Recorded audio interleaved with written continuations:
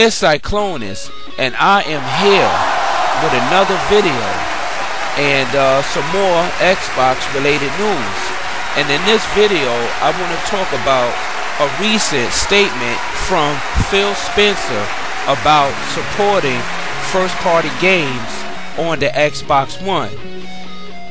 Head of Xbox, Phil Spencer, has spoke recently with China's Game Corps during China Joy Convention this past week.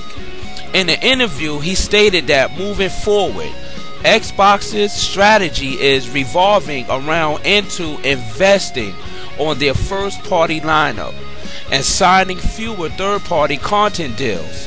Phil Spencer goes on the record to say, "My strategy is more around our own first-party franchises and investing in franchises that we own, and probably fewer exclusive deals for third-party content.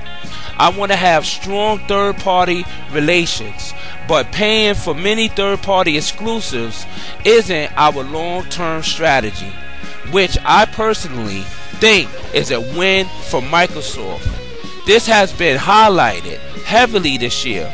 Sony has taken the Call of Duty DLC agreement for Black Ops 3, and at E3 Microsoft did not focus heavily on third-party titles coming to Xbox One.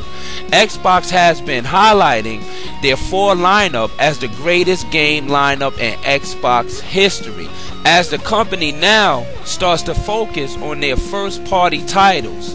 They're launching Halo 5, Guardians, Gears of War Ultimate Edition, Forza 6, and Tomb Raider, and more. And with that, they're transitioning their focus to those titles rather than relying on signing third-party deals, because first-party lineups should be put first and third-party will follow. And I mean real first-party exclusives, unlike what Sony is doing by taking the cheap, underhanded route by making third-party look like first-party games, because they're broke and can't afford to put money into their studios to produce first-party games often. That's why their first-party games are lacking and far in between.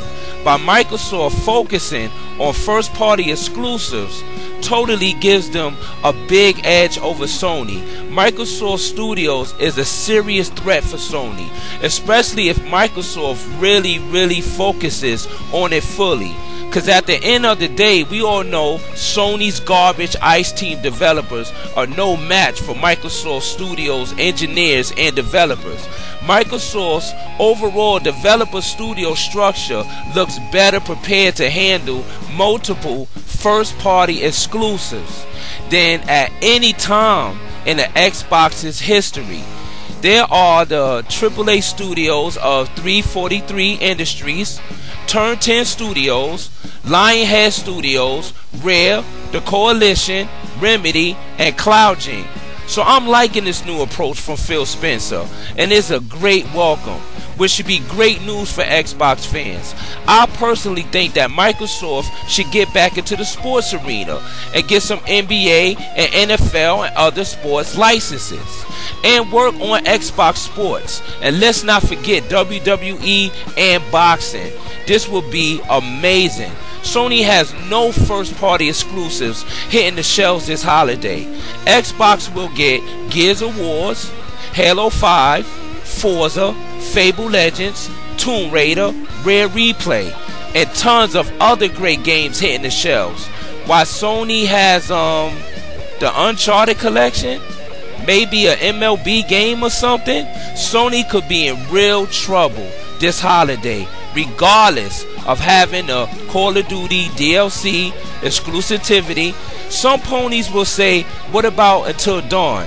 Okay, I have seen the game in action. While it looks good, it still sucks, and it looks very boring, and I'm not interested. Sorry. Concentrating on first party is a great strategy, and Sony should do a bit more as well.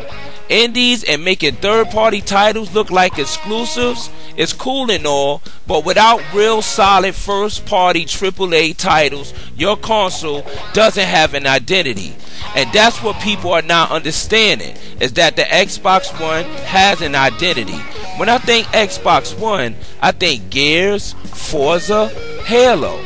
When I think Pony Station 4, I think Uncharted 4, Bloodborne, and